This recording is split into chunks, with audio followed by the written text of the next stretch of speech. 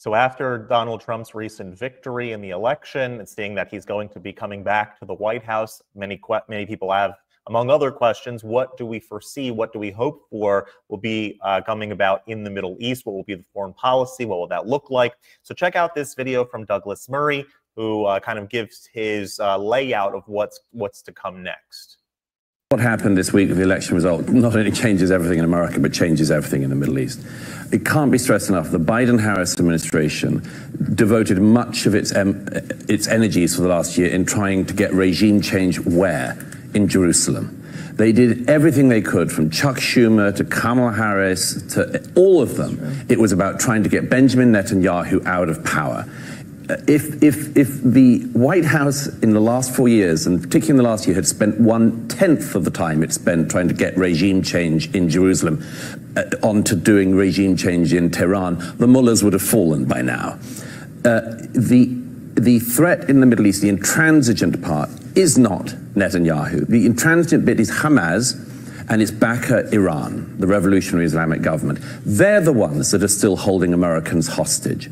They're the ones who are still holding more than 100 people hostage in Gaza. They're the ones that refuse to have a ceasefire. They're the ones that have refused every ceasefire negotiation for the past year. The war could have been over a year ago if Hamas had given up. Instead, it has been decimated. Hezbollah is being decimated. But the crucial thing is the head of the snake. The head of the snake is the revolutionary government in Iran. It's now naked. Its air defenses are taken out. It's the Iranians' turn to do the tit for tat now to Israel.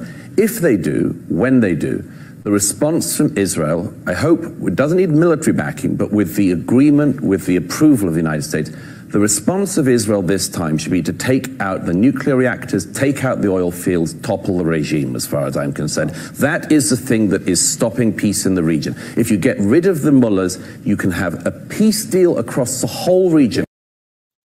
He's absolutely right. It is the mullahs in Iran that are preventing peace from being achieved across that entire region. And so with the United States' backing, not military backing, but their backing and support of Israel, God willing, will take over and have regime change in Iran, and that will cut the head of the snake off, alleviating a lot of the tension that goes on in that area, and facilitate, God willing, that there should be peace across different countries, that everyone in those regions, everyone in those countries should have a good, happy, and prosperous life.